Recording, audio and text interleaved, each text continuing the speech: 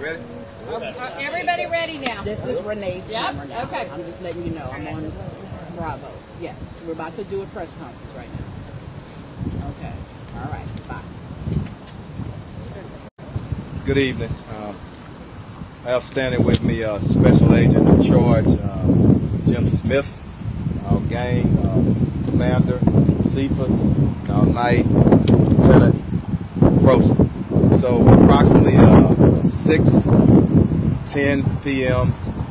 We received a call for service, shooting in progress, drive-by shooting, in the 2100 block of Mid Lane. As officers arrived, they quickly located African-American male, which appears to be in his mid-20s, deceased on the scene. He was driving a white Mercedes vehicle.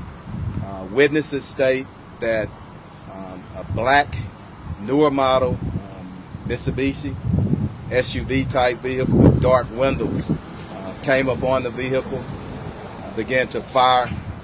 Two suspects got out. The only thing we have on them was they were dressed in black, all black with hoodies, possibly shades on.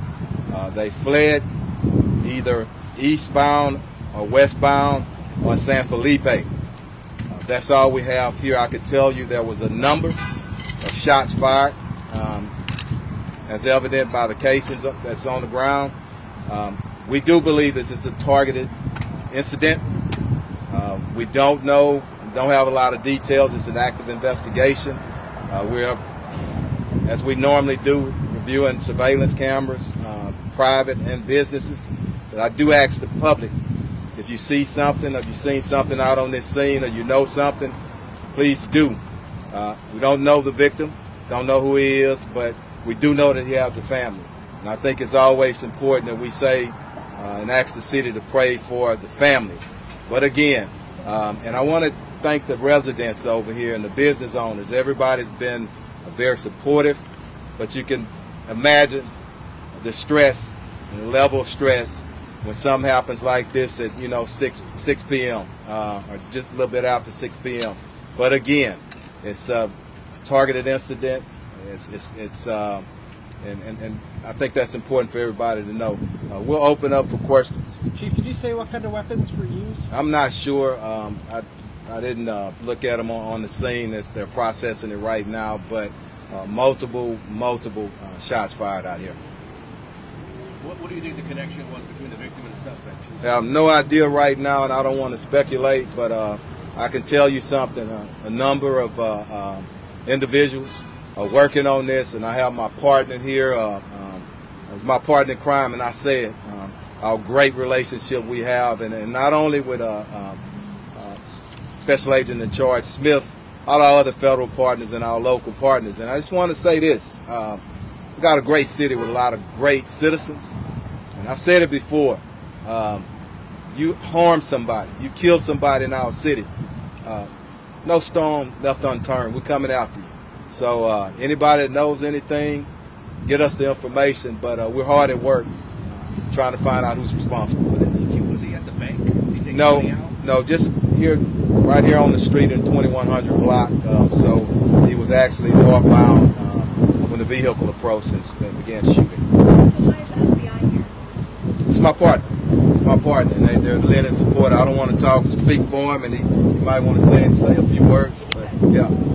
Yeah, in a lot of these cases, whether it be a drive-by or some of these murders that we believe that we can bring our resources to assist, we will do that with the FBI. The public doesn't really know that we're behind the scenes supporting our partners, and it's not just here, around the country and around the world. We support our partners, and so a lot of crimes out there. We are supporting our partners. We're behind the scenes, and we're bringing our tools to the fight. Because things such as this drive-by shooting. According to reports, rapper BTB Savage has been killed near Houston's River Oak section on Thursday night. The incident occurred around 6 p.m. and when officers arrived, they found BTB Savage deceased at the scene. Per ABC 13, witnesses say BTB Savage was driving a white Mercedes when the suspects drove up in a black Subaru vehicle.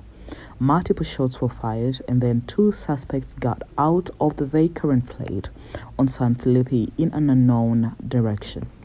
Police say, based on the number of shell casings, that the shooting appears to be targeted.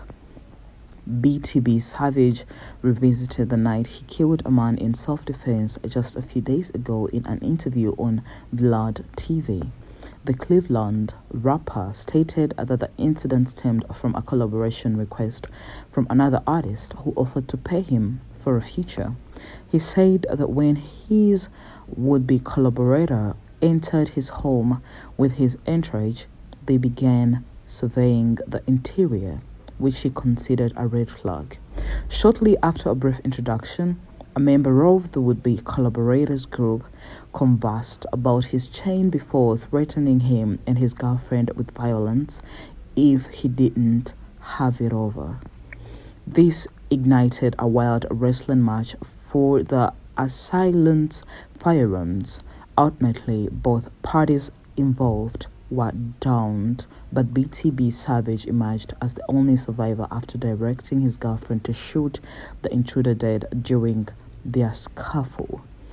As BTB Savage continues in his retelling of the event, he talks about guiding his son and girlfriend through the matter while nursing a broken and bloodied arm. He also recalls the friend who drove him to the hospital. Elsewhere, BTB Savage recalled waking up in the hospital bed and being questioned by law enforcement about the fatality that occurred at his home. Towards the end of the clip, DJ Vlad chimes and shares a similar occurrence about a home invasion attempt at his home that nearly saw him kill the intruder.